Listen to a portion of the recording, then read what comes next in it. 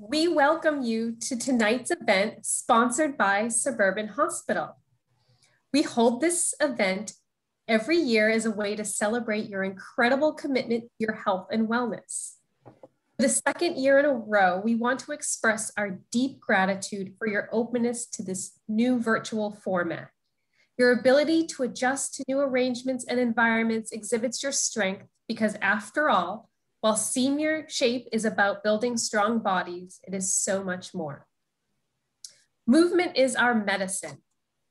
It reduces stress, it improves our cardiovascular health, and it builds our community. While some of you have joined for the first time in 2021, many of you have been participating in Senior Shape for years. This year, you collectively logged over 345,000 classes. That is a true testament to the quality of this program, which aims to keep you supported physically, mentally, and socially throughout the year so that you can reach and maintain your health and wellness goals. The success of these classes would not exist if it were not for our incredible and inspirational instructors, some of which have joined us here tonight. Let us thank Marilyn Menick, Susan Magenheim, Matt Rendell, and Susan Grant, who lead our Montgomery County classes, and Rosalind Law and Louis Giles, who lead our Prince George's County classes. These classes would also not run so smoothly if it wasn't for our dedicated and technically savvy volunteer, Nethmi Gunarantne, who ensures that all Zoom rooms are open on time and greet you with a smile. Each of you practices self-care, whether you realize it or not. What exactly does it mean, and how is it an essential aspect of your overall health and wellness? Tonight, we have a respected community physician, Dr. Andrew Wong, joining us to discuss how self-care practices can improve your mental, emotional, and physical health. Dr. Wong graduated from Tufts University School of Medicine in Boston and completed his internship and residency in internal medicine at Georgetown University Hospital in Washington, D.C. He is board certified by the American Board of Internal Medicine. In addition to his traditional medical training, he has special expertise in integrative and functional medicine with a focus on optimal health and wellness. Dr. Wong believes healing is achieved by combining a systems biology approach to health and illness called integrative and functional medicine, which emphasizes personalized lifestyle and nutritional changes. A community of practitioners focused on healing can assist patients in cultivating a whole person balance of mind, body, and spirit. Dr. Wong is also a medical acupuncturist certified by the state of Maryland, a fellowship graduate of the University of Arizona's Center for Integrative Medicine, and has completed training overseen by the Institute of Functional Medicine and the Kalish Institute. In his spare time, he enjoys running, meditation, yoga, cooking, and spending time with his lovely wife and 2 young children. So before we turn it over to Dr. Wong, I'd like to just cover a few housekeeping elements. I know you are all very familiar with the Zoom format. So we're going to ask you to engage in our conversation tonight by using the Q&A feature. Depending on the type of device you're using, the Q&A button may be at the top or bottom of your screen when you hover your mouse. At the end of the session, a link to our brief program evaluation will appear on your screen as you leave the Zoom. We kindly ask that you spend a moment to complete it as your feedback shapes the direction of our future programs. Thank you so much for coming tonight. And with that, we will welcome Dr. Wong. Thank you so much, Kate and Sarah, and thank you all for being here today. I'm really honored to be speaking today at the annual Senior Shape Forum. And as I was talking with Kate and Sarah a little earlier before we got on, I realized that how active you all are and how inspiring that is for me. I just started this year at 2021, middle of the pandemic, doing my own, getting back into eating healthy nutrition, lost some weight, started to exercise a bit more, started with my workouts and yoga myself. And I'm just really inspired by all of you here and just hearing how many classes and how many minutes of exercise and movement you've done, because it is true that movement is medicine. And actually, one of my colleagues at work shared this with me a couple of weeks ago. And they were saying how movement actually tells our bodies that we're alive. And it sends that message to our body that we should keep going and keep thriving. And I think that this is the message, one of the messages today on self-care and boosting your immunity, because the immune system has signals that it will send to the rest of the body. And the signals are influenced by things like movement and nutrition and mindset and getting enough sleep. And all these things are really important to send that message of basically wellness to your immune system, to your immune cells. So that's what we'll focus on today, is self-care for boosting your immunity. So thank you so much. I just wanted to say, to add, that I'm a really big fan of Suburban and Johns Hopkins medicine. I've been after graduating from Georgetown, I did spend about 3 years at Suburban as a hospitalist, which I worked with Dr. Park and Rohatki and everyone there. Really had a great time there. And then I went out into the community and started with primary care with Johns Hopkins as well. So I've had a lot of experience with Hopkins and especially Suburban. And I've been on staff at Suburban since 2010 now. It's just a really great hospital. I think between that and Sibley, it's just a really great community hospitals that we have here. We're really blessed to have that. So just want to give a shout out to Suburban for all the community programs. And I've done many programs with Suburban over the years intermittently. And I think that this is a really great one here, opportunity to talk about self-care. So before we get into this, I usually like to do a little humor here. So we can certainly, we're talking about COVID and the virus and pandemic right now. And, we know that we can kill viruses with our own immune system, but we can also be very diplomatic to the virus as well. And we can say, dear virus, please try again later. And so there are ways that our immune system actually gently nudges viruses out. And we can talk about that in a little bit too. I don't want to get too scientific into this because I think the focus is really on self-care, but I just want to put this slide up to kind of draw an analogy between the immune system as really the host defense system of the body. And you can almost think of the immune system as your armed forces. And of course, in the nation's capital, we have many branches of the armed forces. We can have, for instance, the Navy and the Army and the Air Force and the Coast Guard and the Marines, etc. And there's different immune cells that serve different functions as what we could call the armed forces. So your immune system basically has two major functions. One is control of infections that kills off bacteria, fungi, which is yeast and things, parasites, and also viruses. But it also binds and gets rid of unrecognized substances, which are called antigens, that are considered infectious toxins, or also food and environmental allergens via formation of something called an antibody-antigen complex here. So it kind of matches this up like a puzzle and then kind of shoots it out of the body. And the immune system has different roles, different kind of parts of this quote unquote armed forces here.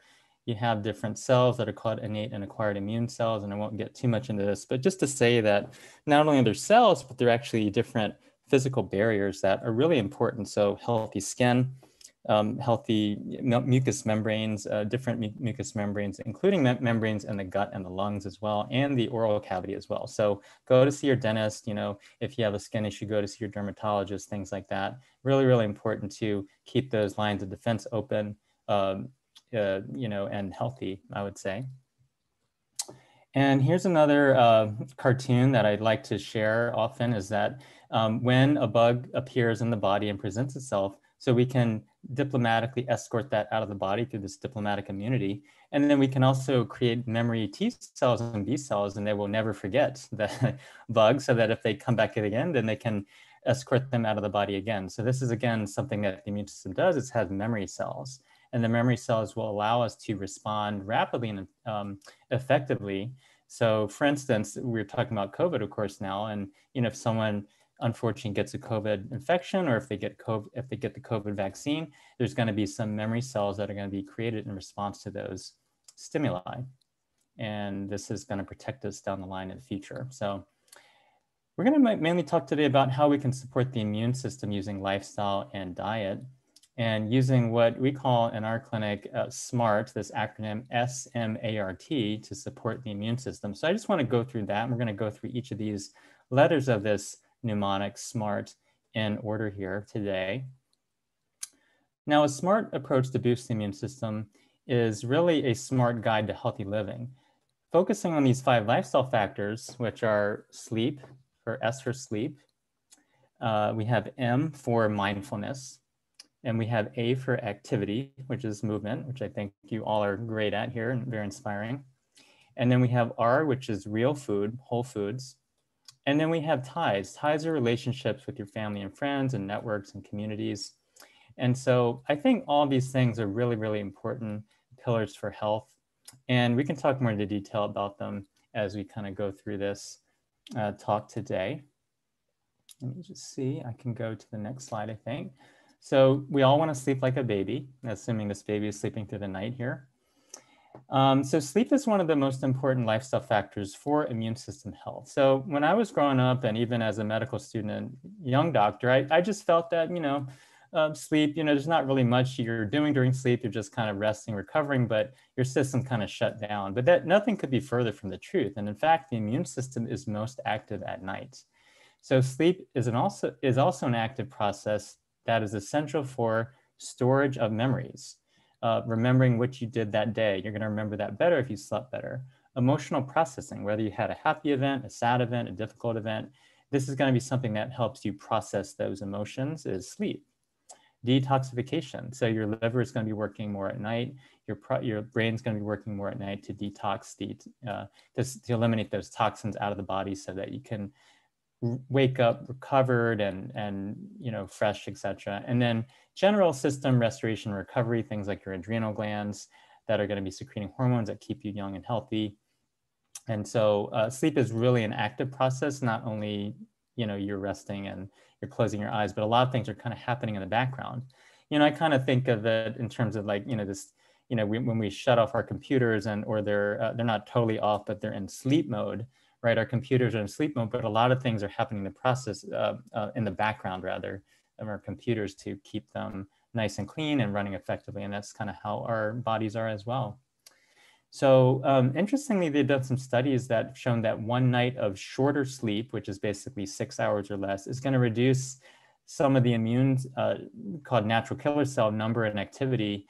And you need one night of much greater sleep, 8 to 10 hours to reverse that effect, or even more nights than that. But sleep deprivation also increases the chance that we're going to get infected by viruses and other infections. So it's really important to get that sleep for immune health.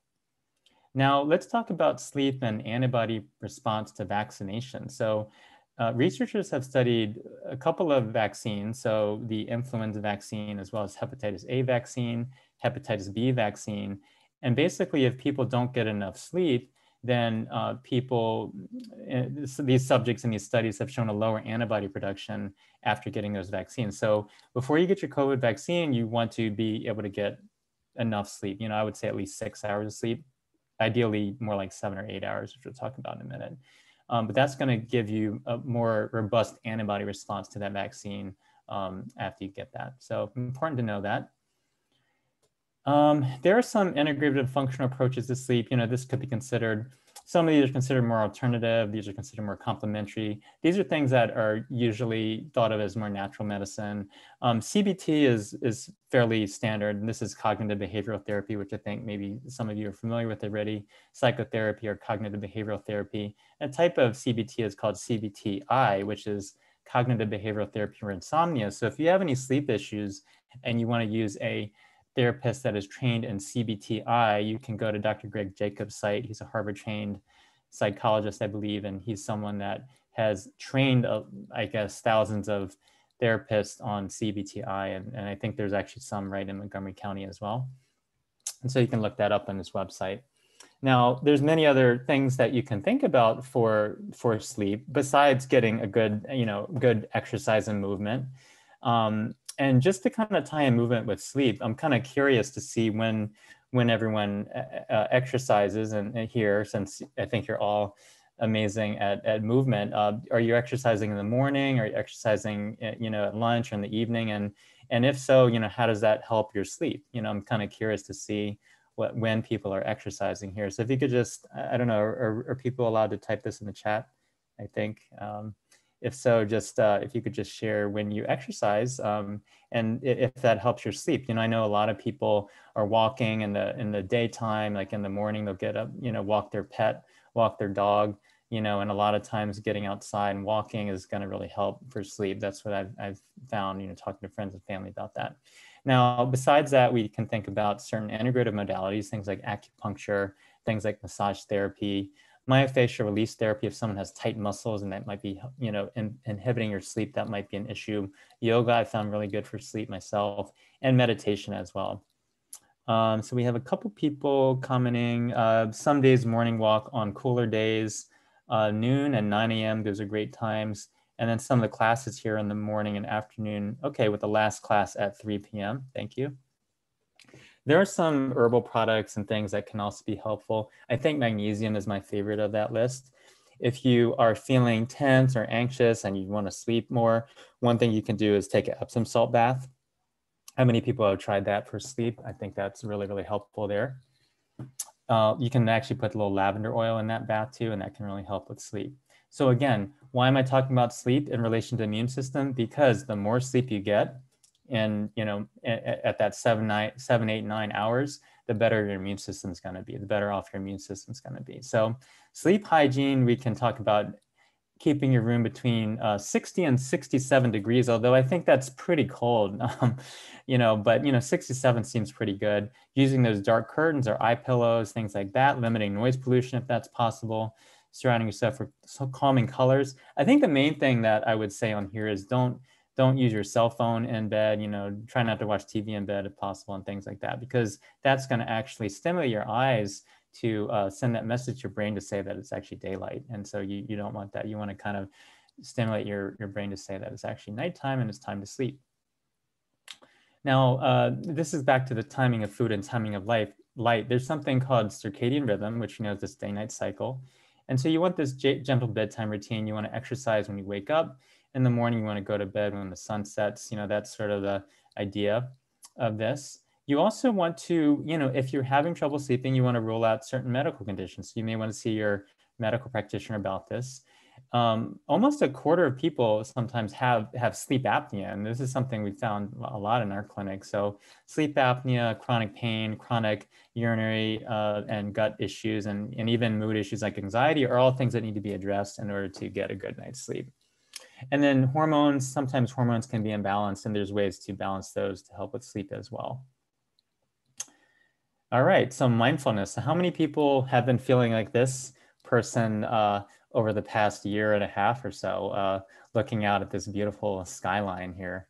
How many people have been super calm this entire time? I don't know if I have, but yeah, so what is mindfulness? So mindfulness is really being present in the present moment and really being present for your life, really savoring your life, you know, every moment of that. And I think that's really important. And you know, I think we know that the pandemic has really sharpened that into focus, you know, what's kind of important in our lives, things like taking care of ourselves, seeing our friends and family, things like that. So mindfulness, this idea of being present in the moment of your life, whenever that moment is, it breeds resilience. Now, resilience is basically the antidote to stress, because we have stress on the one hand, which can be really taxing on our body's mind and spirit. And then we have resilience, which is our approach to stress.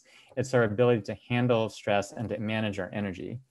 And so mindfulness breeds this idea of resilience, which is very needed in today's world, and being aware of your intention, attention, and attitudes in life. So it's really not just a sitting meditation practice like you see in this picture, but it's also during your daily life, during your work or time at home or time with your friends and family, just being attentive to your life here. So we're going to take a little deep breath like now, right now, and this is going to actually help our immune system, which I'll share in a minute.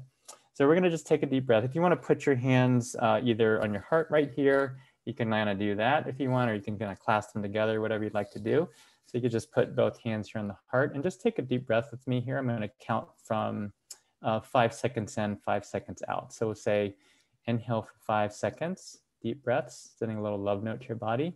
1, 2, 3, 4, 5, and then exhale for 5 seconds. 1, 2, 3, 4, 5. We're going to do that 2 more times. Inhale for 5 seconds. 1, 2, 3, 4, 5, and then exhale for 5 seconds. 2, 3, 4, 5, and then one more time, inhale for 5 seconds.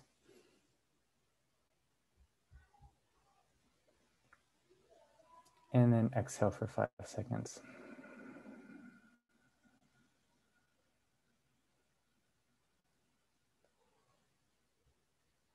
Now you can close your eyes or open your eyes, whatever you'd like to do, but the idea is just to be mindful of your breath, because your breath is the anchor that's going to bring your mind and body back together in order to find that balance. So mindfulness improves the immune system. And maybe I should ask this, how many classes, maybe Kate and Sarah can answer this, or someone in the audience can answer this too, is how many classes that you have, do you have mindfulness classes as well? Is breathing part of some of these classes? Because I imagine it is. If someone could comment on that. So mindfulness improves the immune system. How does it do that? It decreases inflammation. So COVID or other viruses or bacteria, if someone has a pneumonia, if someone has a bronchitis, what's going to happen? There's going to be inflammation. The inflammation is merely your immune system kind of activating and kind of having this red alert, which is really good to kind of save your life and kind of get the bugs out. But if there's too much inflammation, that's not good, because then the immune system is overactive at that point. So mindfulness, you want to have mindfulness to control that inflammation so that it's a manageable level. And it does something called decreasing NF-kappa beta, which is a protein that's involved in chronic inflammation, and also decreasing what's called C-reactive protein, which is another protein involved in inflammation. And then it also increases the T cell count, which is really, really important for the immune system strength, kind of like giving that strength to the armed forces like we saw in that cartoon in the very beginning. And then actually mindfulness has been shown to increase telomerase activity, which means that you become biologically younger.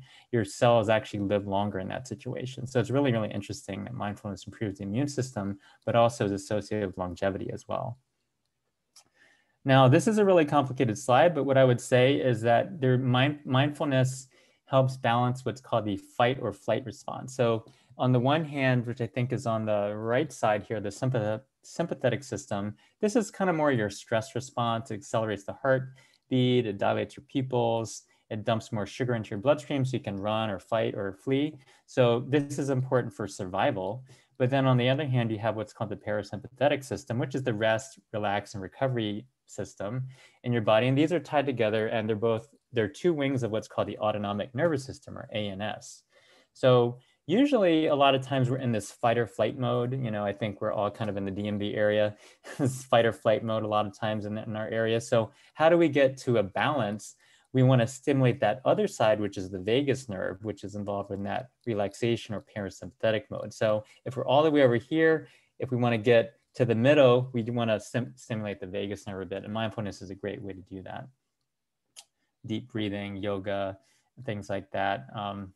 And so here are some approaches to mindfulness. I'm going to skip that because just saying that there's some kind of data that you can use. There's some apps you can use if you want. I can talk about that. But and then let's talk about the actual things you can do. So you can do breath work. You can do the 5 seconds in, 5 seconds out. You can also do 4 seconds in, 7 seconds of holding your breath, and 8 seconds out.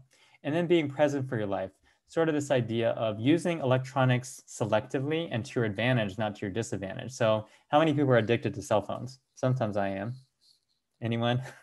Cell phone is kind of like your anti-mindfulness, right? It kind of takes you away from the present moment. So you want to schedule time in your day, just like you schedule time to check your email on your phone. You want to schedule time in your day to practice some deep breathing. It might be breathing sitting in a chair like this.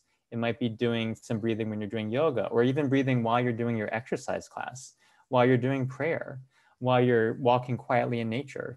All these things are times that you can actually schedule mindfulness. And incorporating mindfulness into your daily activities. When you're talking to your friend, you can actually be mindful when you do that. And then having a buddy or support system so that if you do a healthy practice like this, you might want to get your buddy to do that with you so that actually will increase the chance that you keep up with that. Let's see. Yes, I try to incorporate breathing with the exercises. That's really great. Thank you, Susan. When to inhale and exhale. And yeah, the Mindfulness Center in Bethesda, that's great. They're great as well. I know them as well. They have Tai Chi and yoga, or you have Tai Chi and yoga. Okay, great. Thank you, Kate. So some other things would be, besides what we mentioned, Tai Chi, Qigong, breath work, have also been shown to decrease inflammation and to modulate the immune system for immune strength and balance, essentially.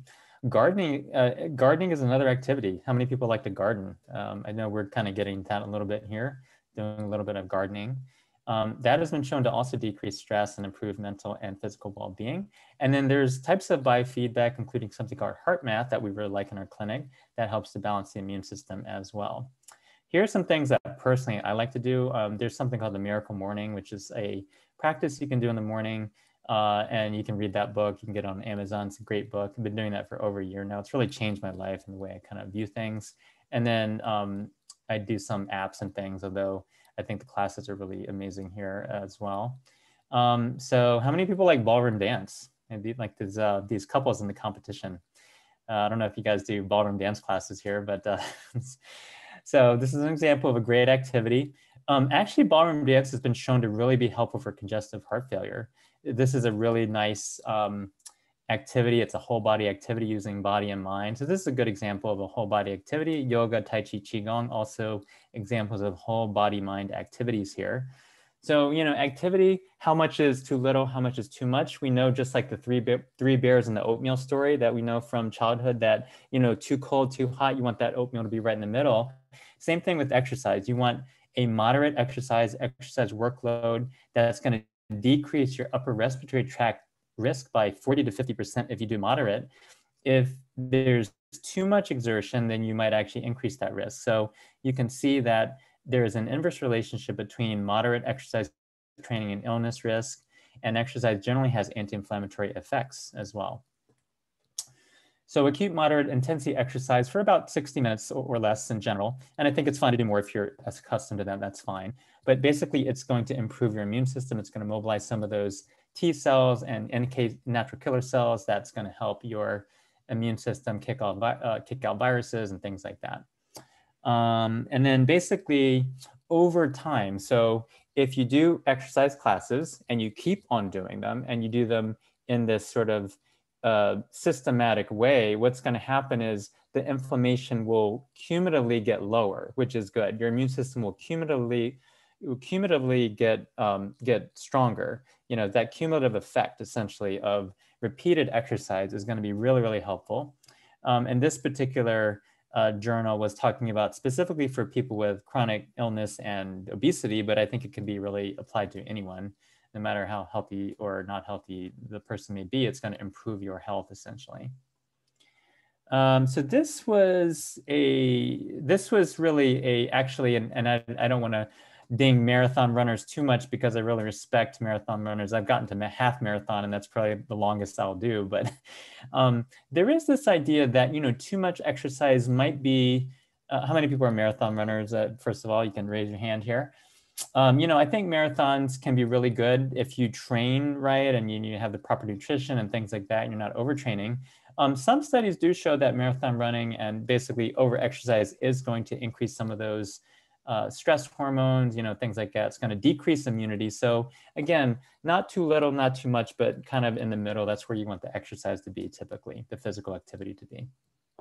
And it's not only about what's called exercise, it's really about keeping moving, you know, keep moving. It's about movement, not just exercise. You can do this at home. You don't have to go to a gym. You can do it on Zoom here. You can go out for a walk with your friend, you know, this kind of thing. It helps to treat arthritis and pain, you know, as well when you're thinking about functional movement, not just exercise per se. And of course, if needed, you know, please see a specialist like a physical therapist, like a myofascial release therapist, acupuncture, chiropractic, and then different types of activity. Again, whatever you find enjoyable and stimulating is really, really helpful. You know, I've even been doing recently these short 7-minute workouts that have been really helpful. And I feel even more fit, you know, even though it's only 7 minutes at a time, kind of going pretty hard there. So dancing, you know, dancing to your favorite music, you know, did that a little bit earlier this afternoon. That to me is a really fun movement, little work break in the day. And then how frequent and, you know, how long and how intense, that's variable depending on your health conditions. That's variable depending on your level of conditioning, of course. And you don't want to start too quickly. Of course, you can kind of work it up as you go. All right, so a couple other studies on yoga and Tai Chi and Qigong, and basically how there's increased production of antibodies for this vaccine with Qigong and after getting a flu vaccine rather, for people that were doing Qigong and Tai Chi. So, and then again, yoga is going to increase immunity and decrease inflammation. So there's some interesting studies on that. Again, now I think I put this in because of COVID, but basically if you actually have COVID right now, you know, moderate exercise would be okay. But if you have mild symptoms, but otherwise, you know, you wouldn't want to overdo it, of course. Hopefully no one has COVID here right now. So, and you know, exercise is a great way, like I said, to boost the immune system is what the message is here. So the fourth thing in this SMART acronym is really real food. So, you know, there's a lot of nutritional diet plans out there, a lot of books, 30,000 people are telling you on the internet what to eat and what not to eat. So what are you going to eat? What are you going to do? Well, I think the safe thing to do is to say, eat real food. Eat food that's growing from the earth, you know, eat food that is potentially perishable if you don't refrigerate it, because that is how food was meant to be. And, you know, here's something I made a couple, I don't know when this was, a year or two ago, some broccolini with shiitake mushrooms. Now, shiitakes are one of the best mushrooms to help with immune health. So if you like them, cook them in a little olive oil. The broccoli is really helpful as well. And then on the other hand, we have this sauerkraut from Baltimore here. This is actually by a local company called Hex Ferments, which is in Baltimore. So sauerkraut is really, really great for your immune system as well. It promotes what's called a healthy gut microbiome. And we know that not only movement is medicine, not only mindfulness is medicine, but also real food is medicine.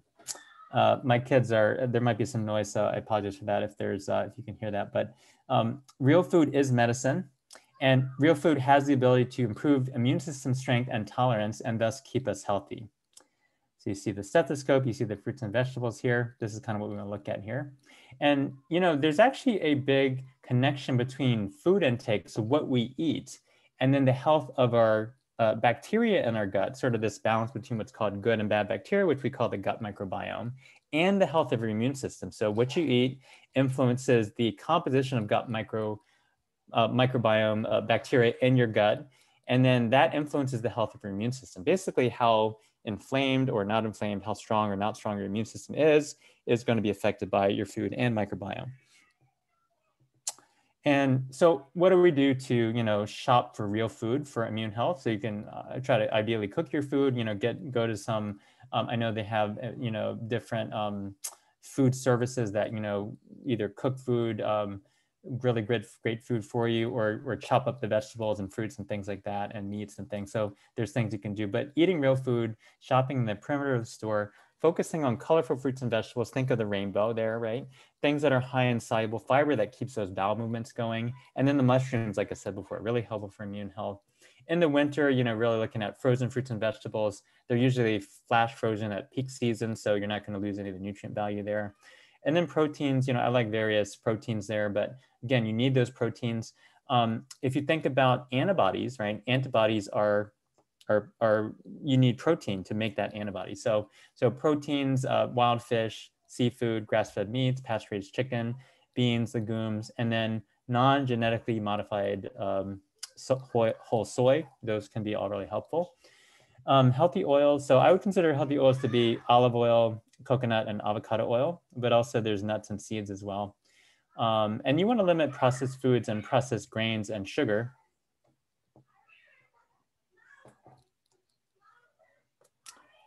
Kate, tell me if it's too loud. I can move my location if you want. So please just let me know. You're fine. Oh, okay, great, thank you. So how we think about real food in terms of the immune system is that food, when it's healthy, is going to reduce inflammation, which is typically what you want. So you want to balance the essential fatty acids.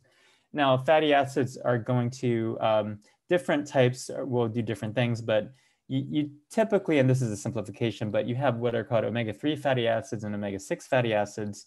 And omega-3s tend to decrease inflammation, and omega-6s tend to increase inflammation. So you want to maintain that balanced ratio. Now, certain omega-3s are going to be, you know, higher in things like wild fish, like salmon. You know, you see here some oils like olive oil and nuts and avocados and pasture-raised eggs and things like that. And then we have, I think on here, maybe pumpkin seeds, I think is what that is. Olive. So really some good foods to reduce inflammation and give you some of those healthy fats. And increasing foods that are rich in plant nutrients, which are called phytonutrients, such as fruits and vegetables, will also have a powerful anti-inflammatory effect and have a really great effect on your immune system. So this was a study in, this is a study that actually, I think they were eating sort of a not healthy diet, I think, and basically in this group of adolescents actually, but then they were eating, you know, these berries and polyphenols, and that really helped. But, you know, if you're eating a high fat, high sugar meal, which, you know, happens, I think, to all of us, you know, I think that's just part of, you know, the culture and life and everything. If you add some plant-based anti-inflammatory foods to that, it may offset some of that impact as well. So I can talk to you more about in detail about that if you like. So, and this is a summary slide, foods to boost the immune system, to proteins and bioactive components of protein, so which we kind of talked about before. Mushrooms, I especially like shiitake, but you can see the other ones here as well. Polyphenols that are found in fruits and vegetables, specifically apples, onions, berries, like blueberries, blackberries, things like that. Green tea, herbs and spices. I like things like oregano, thyme, basil, turmeric. Sulforaphane is found in broccoli, but especially broccoli sprouts, cauliflower, kale, Brussels sprouts, things like that. Cruciferous vegetables. And then foods that are high in soluble fiber boost something called SCFAs, which is short chain fatty acids. That again is going to boost your gut microbiome, and it's going to strengthen your immune system. So beans, apples, pears, apricots. You see that these are all whole foods here. You can read the list here. But these are all foods that are going to nourish your gut, which will then nourish your immune system, essentially. And then finally, ties. So relationships are actually really, really important. So, you know, we don't think about relationships often in terms of health in the clinic. You know, this is not something that we think about often, but you know intuitively that they're really important. So I want to talk a bit about relationships, which is ties, which is the T in SMART, S-M-A-R-T. Relationships profoundly affect health.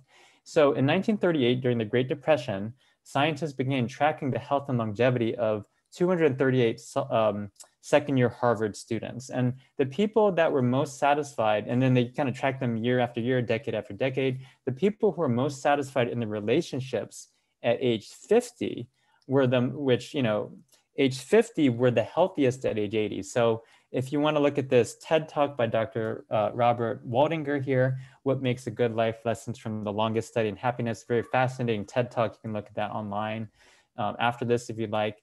Relationships profoundly affect health. And actually, can I go back? Yeah. So according to this TED Talk, and this is really mind-blowing to me, you know, having gone through medical school and having spent so much time talking about hypertension and smoking and losing weight and exercise and everything like that. You know, what this study found was actually that your relationships are the best predictor of your health, above all those other things, which are also really, really important too, by the way. But so that is really, really important. So healthy relationships, healthy immunity. Couples with healthy relationships have 35% fewer illnesses. Chronic relationship stress in adults is consistently associated with decreases in natural killer cell cytotoxicity. That means they'll kill viruses less effectively, essentially. Lower antibody titers to the flu vaccine, and decreased proliferation of immune cells like B cells and T cells.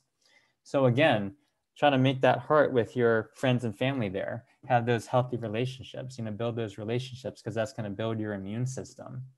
And then this is a really great study from Belgium. So Belgian researchers studying 670 people that are ages 2 through 86.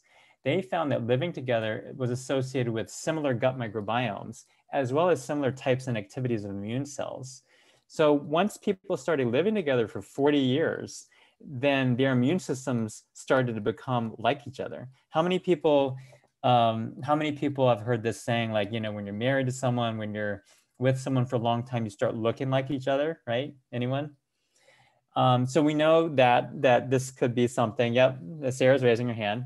And so the interesting thing about the study was that not only is that, you know, that kind of folktale, okay, we start looking like each other, but it's also the immune system start looking like each other too. So who you live with impacts your immune system.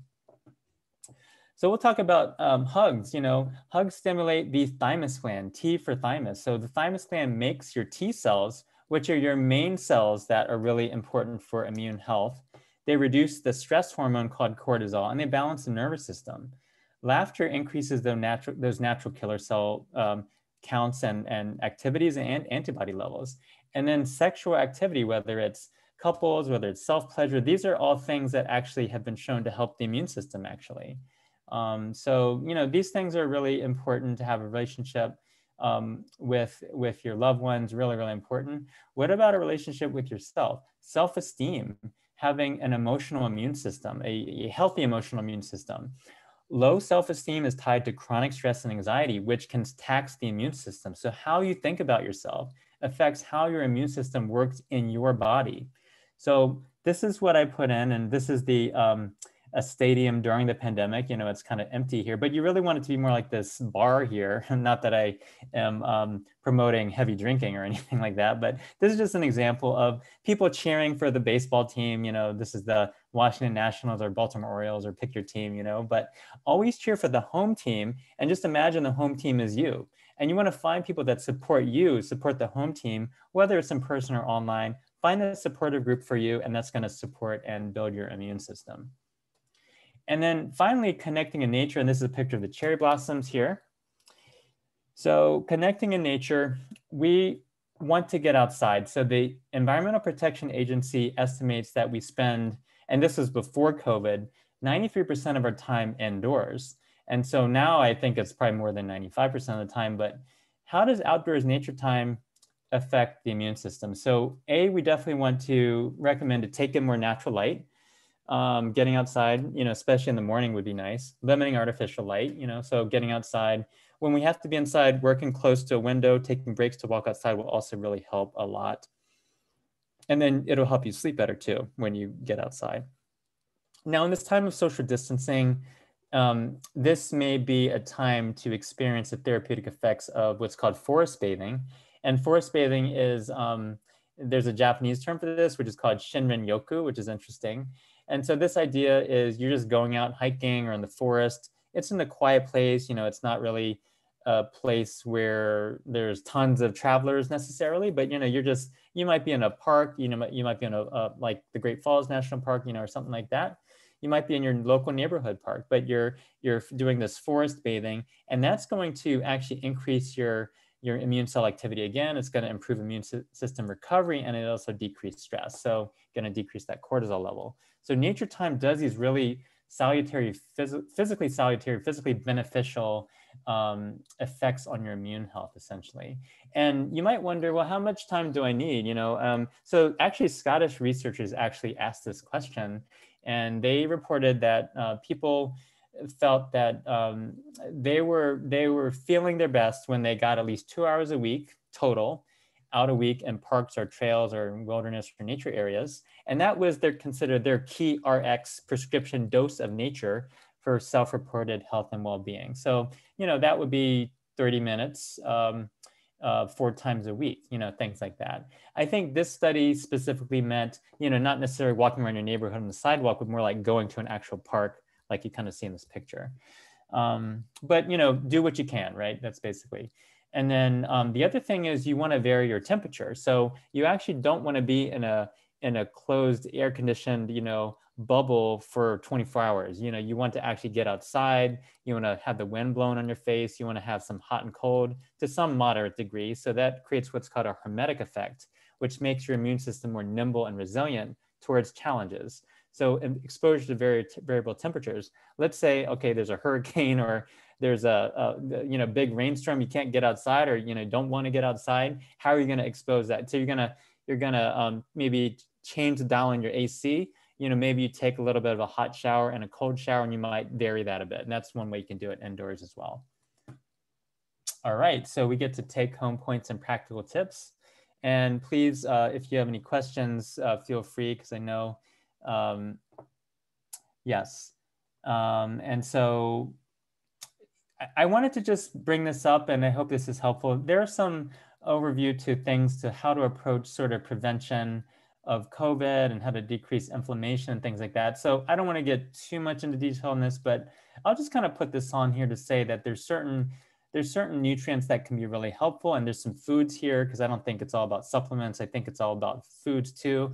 So it's different foods that you can see here. A lot of these green, orange, and red, fruits, vegetables, peppers, things like that, juices, really high in vitamin C. Vitamin C does have an antioxidant effect, which will reduce inflammation, but it also promotes what's called endothelial stability, which helps your blood vessels, helps them to stay open, helps them to stay flexible. And it also is helpful to eliminate microbes as well. Zinc is another big one. It does suppress autoimmunity, which is really good. It's needed for T cell to build those T cells up, which is really helpful for your system. It also suppresses, they've been shown in studies, it does suppress SARS-1. So we know that from research from SARS-1. This is not SARS-2, but it is SARS-CoV-1. And then here's some foods here. Oysters, I'm a big fan of that.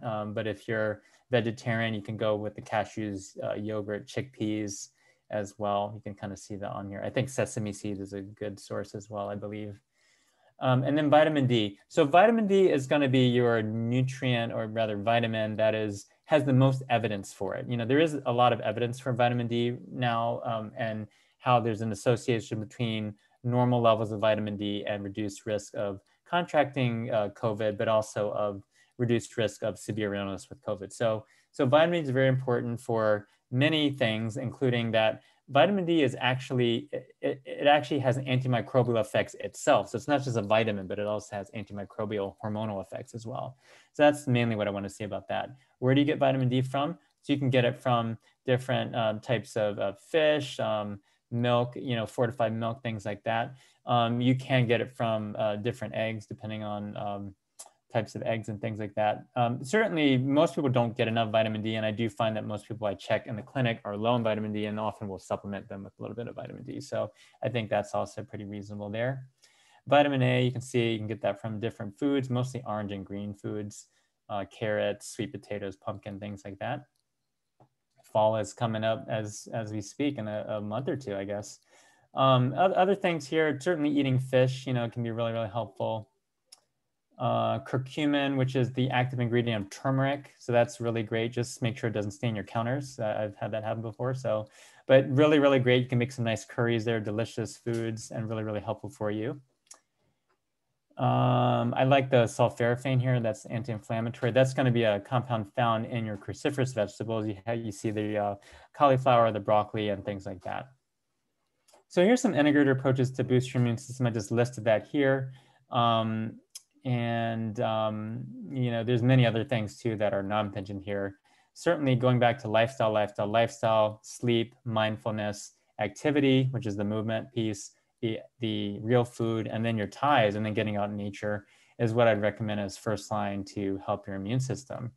So here's some other things that I won't go through, but it's basically kind of a summary of some of the things that we talked about here today. And so the take-home points to optimize immunity. So we want to build both immune system strength and tolerance, which are both critical aspects for a healthy immune system.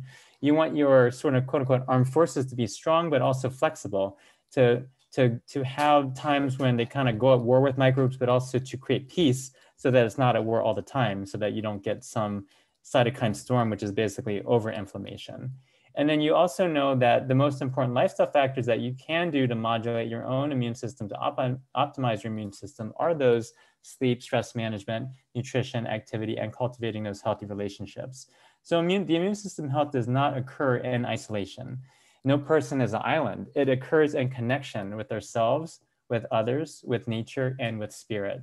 And so with that, I'd like to open it up, and I appreciate you spending this evening with me here, and thank you to Suburban Hospital and to Kate and Sarah for this opportunity to talk with all of you today. Again, very inspiring, and just wanted to say to all of you to stay safe and healthy and keep moving.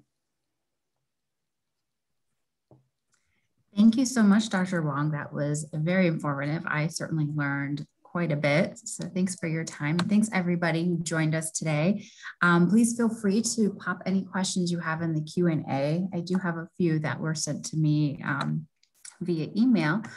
But we do have one so far in the Q&A box, and that is, what is the role of organic fresh food? You mentioned non-GMO soy products only. Yes, absolutely. Organic fresh food is amazing. You must eat organic fresh food. And I had something on the slide, but sorry if you didn't see that. It was talking about things like fruits and vegetables and things that are in the periphery of your store. So you absolutely want to eat those fresh foods. Everyone has their favorites. I don't think anyone is necessarily better than another. It depends on what you're kind of looking for. And, you know, some people that we see have certain gut issues and they don't tolerate certain foods, or they make them, you know, they make you bloated or something like that. So you have to kind of listen to your body a bit. I would say organic fresh food is really, really important. You know, fruits, you know, I would say berries are really important. Berries help to improve your blood vessel health. It helps with circulation. So blueberries, blackberries, things like that. They're antioxidant, they're anti-inflammatory. I really like fish, you know, like pasture-raised chicken, things like that. The cruciferous vegetables, like I said. We talked a lot about Hex Ferments, which is a company in Baltimore, but essentially a sauerkraut, you know, company, I think.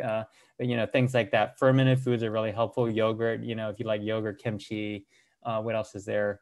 I'm not a really big fan of kombucha. That's just my own preference, but I think sauerkraut is a great one. You know, the tofu, yeah, tofu can be helpful in moderation, I think. And the mushrooms, you know, as well. So I hope that answers your question. What else? Green leafy vegetables, dark leafy greens, really, really important. We didn't talk about that, but cabbage, you know, spinach, chard, you know, all these type of things, the salad greens. Actually, I didn't say this, but some research back from the 1970s actually showed that if you eat raw foods first before your cooked foods, that reduces inflammation. So just like eating your salad before your main course, that can be really, really helpful for you. Thank you very much. And a next question, a quick one. Repeat the company name in Baltimore. I think it was for the Hex Ferments. Yes, yes. I can attest. They are good. I think I saw them at I don't know, I think it might have been, it's either at a farmer's market or at one of the local organic grocery stores, something like that. Yeah. Yeah, I'm a fan of the kimchi myself. The kimchi, okay. Yes. So I have two questions that were sent to me. One of them was, you mentioned the heart math. Can you talk a little bit about what that is and how that contributes to immunity? Yes, yes. And we have a heart math specialist in our practice. And I think the website is called heartmath.com. So you can go to that for more information because they can probably explain it better than I can. But the heart and the brain sync up electrically. So have you ever gotten an EKG before? You know, you get the EKG, you put on the leads, you know, and things like that on the skin, and it's measuring the electric activity of your heart. Well, you know, the heart actually communicates to your brain electrically too. And when the heart and brain are in electromagnetic coherence, then your nervous system is balanced, your immune system is strengthened. And this is feelings of peace and joy and happiness and calmness and, you know, things like that. And it's not to say that these other difficult emotions are bad. You know, things like sadness, you know, grief, loneliness, what else? You know, more of these type of emotions are also part of the full range of human experience. So we want to have all these ranges. When the heart and brain are not in coherence for a long period of time, this creates a chronic stressful situation in your body, which affects your immune system. So heart math is a technique that's scientifically validated from Heart Math Institute in California. There's over 1,400 now, 1,400 peer-reviewed studies that are in support of this kind of technique to kind of help with different things. It's been studied for hypertension, anxiety, depression, and general stress. So I think these are really important tools. You know, another tool you can use. Now, I'm a data guy. I like data, I like apps. You know, not everyone's into that, but if you're into how balanced your nervous system is, if you want to use your intuition and say, yeah, I'm feeling great right now, I'm feeling balanced, you can totally do that. Some people like myself are also into, I want to see what the data is. I want to see how coherent my heart is to my brain. You can actually get these apps now and download these apps that Heart Math has. I think you have to pay for it a little bit, but again, you can actually do some breathing. You can do these Heart Math techniques and you can see how that coherence, how that balance in your nervous system changes over time with these mind-body practices. So I hope that helps a lot. But yeah, go to that site a bit and you know, I think if you want to try out, I don't know if I can say, but we have a Heart Math instructor in our clinic, so you know she could probably talk with you too about stuff like that. Thank you. Good to know. Okay, our next question is soy or tofu bad for women to eat? I think that in moderation, it is really good. You know, soy has what's called a phytoestrogen response. So it will stimulate the estrogen receptors to some degree. And I think that in moderation, it is healthy. I don't think it's a required food, but if you are using it for protein, if you're using it as a way to kind of get some healthy protein, I think there's nothing wrong with that. I think you do want to do the what's called the organic or non-GMO soy, because there is a lot of glyphosate. There's a lot of what's called this, you know, pesticides and glyphosate, which is a weed killer, you know, on the soy a lot of times if it's conventionally grown. So that's actually really important to know, because that would also stress out the immune system. Good to know. Thank you. All right, our next question is, how important is organic compared with whatever is on the shelf? Does the importance vary among different types of food? It absolutely does, yes. And I think especially if you're on a budget, you don't want to necessarily go all organic, but I think what you want to do is selectively pick the ones that you would benefit most from. So there's actually a website called EWG, and I think it's www.ewg.org, Environmental Working Group. And they have something on their site that's very free. You can just Google it probably. Environmental Working Group Clean 15, and which are the 15 foods that are clean that if you bought that non-organic, it likely wouldn't have that many pesticides. And then there's something called the EWG Dirty Dozen. So the Dirty Dozen are the ones that, and they rank them sort of every year, you know. I don't know, it's almost like a yearly pageant or something, like which ones are the clean 15, which one the dirty dozen, but they change slightly every year. But typically, you know, certain foods like bananas are a good example. Bananas are usually in the clean 15 because they have thick skins. And so the pesticide or chemicals they use are not going to get inside the banana, you know. But something like a strawberry, which doesn't have any like skin over it, if they spray that, it's going to get right onto the strawberry. So that's using the dirty dozen. That's just an example. So you can use those lists of EWG, Clean 15, and Dirty Dozen to kind of understand which foods might be more, what might give you the biggest bang for your buck in terms of buying more cleanly, you know. I think in terms of nutrient status, I think there's not a clear answer to that in terms of, are organic foods more nutritious, you know? In other words, do they have more vitamins? I don't think that's really proven or not. I think what is shown is that they definitely have less pesticides though, so which is a good thing. Good to know. I've bookmarked that website to later, so thanks for sharing that. Also, just to plug for that website has a great site called Skin Deep. If anyone's into shampoos and cosmetics and sunscreens, the Skin Deep site's going to rate those, and which skincare and hair care and stuff has environmentally unfriendly chemicals in it, you know, unhealthy chemicals for you versus the more natural things that are going to be better for your body. So that's a really nice site, and you might be pleasantly or unpleasantly surprised depending on what you're using, you know.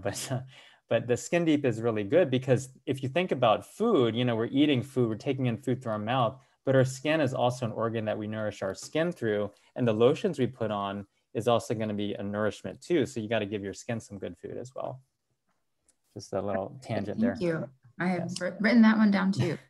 Our next question is, does burning of the tongue, is it due to B vitamin deficiency? Yes, it can be. I think there's different things that can cause burning of the tongue. I know that sometimes people can have burning of the tongue after viruses, I think too. But B vitamin deficiency, I think zinc may be part of that too. It's not so clear that it's only B vitamins, but it definitely could be one of the reasons, yes. Okay, and I have one more question, and it might be, the preface it might be a little hefty. But if you suffer from chronic depression, how does that affect immunity, especially with different medications you may be on? Well, you want to see your doctor for that, you know, see whether it's your primary care doctor, a mental health professional. Can you repeat that question? I don't know if I got the whole thing. Something about depression and immunity?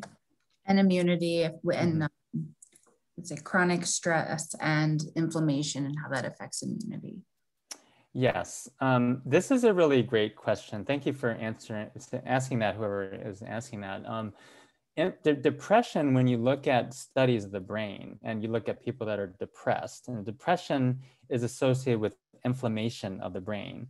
So in a root cause perspective, Depression, yes, there's some neurotransmitter imbalances like serotonin and dopamine and things like that. And you're going to feel sad and things like that. First of all, get help. Really, really important to do that. See your doctor for that. See your therapist, see your mental health professional, psychiatrist, etc. Get help, really, really important. I know that for people with severe depression, Suburban has an outpatient program. So I just want to preface that. Vitamins alone for depression, I want to make sure people get the medical care too. But depression being brain inflammation, I know that brain inflammation, how do you reduce brain inflammation? So yes, depression, I think, is associated with immune weakness or immune imbalances. So you do want to get that mental health treated, if that was the question. But along the lines of brain inflammation, one of the things I've found to be helpful is, yes, eating more fruits and vegetables, eating more of those fresh organic produce, like I think someone was saying there, the berries, the turmeric, the greens, like things like that. The protein, you need protein to actually make the building blocks for the neurotransmitters. So you need the healthy fats. So I do think about nutrition a lot for depression. You have to think about, but just to get off on a tangent there, yeah, so depression, I think you need a comprehensive approach. You need a really integrative approach there, I think, for depression. But yes, it does affect your immune system. So you absolutely, and it's as important as physical health. The mental health, physical health are equally important. And so we can talk about sleep and movement and nutrition, but mental health must be treated for you to have optimal immune health. Thank you. And I know we could probably talk a lot on that. So thanks for touching on that. Thank you. Okay, I think we have time for one more question. And that is, what about waking after 3 or 4 hours of sleep and not being able to go back to sleep? Well, not really great for immune system, but are you saying that you're having trouble getting back to sleep, essentially? I mean, and then you have to figure out why you're having trouble. Is it pain? Is it urination? Is it reflux? Is it sleep apnea? Like what is going on with that? Is it thoughts that are racing, in your head? Because sometimes that could happen, thinking of too much stuff. It depends on what the cause is, trying to find out what the trigger was, for you, and then trying to address that really. I know some people take sleeping pills. I know people take over-the-counter things, Benadryl, things like that. Those things are great short-term. I think those things are good to get a good night's sleep, a little bit more sleep, kind of knock you out a little bit. Not really great long-term for the brain though. If you have to take them long-term, not really great for the deep sleep, which is what you really need to get restoration. So you might want to, there's different ways to answer this question, but I would say you definitely have to think about, is there anxiety? If there's anxiety, then you can think about what's called low GABA aminobutyric acid, or GABA, GABA. And there's certain things that are going to be helping GABA, things like magnesium or valerian. Or I know one thing that can be really helpful is something called lemon balm tea.